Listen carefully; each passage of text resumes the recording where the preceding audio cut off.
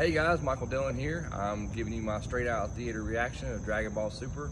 I was super excited to come see this, especially after seeing Dragon Ball Super Broly. I was disappointed though, overall. There were certain things I enjoyed about the movie, but it didn't live up to my expectations. I didn't care for the CGI.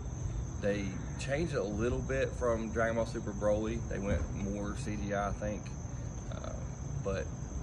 and it really took me out of it at the very beginning. About halfway through, as I started not really thinking about it anymore, it kind of grew on me. But also, the beginning of it was really slow to me. It had a lot of exposition, explaining a lot of the history behind the Red Ribbon Army. So that kept it kind of slow. I guess it'd be okay for people who didn't already know everything, know the history, but for the major fans that are coming to see this, it was kind of pointless for us. But overall, like I said, I was a little disappointed. The fighting, it was great to see.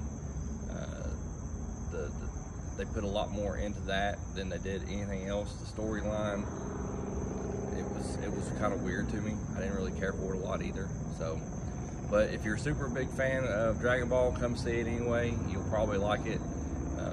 But that's just my straight out theater opinion. I appreciate you checking out the video. Thank you.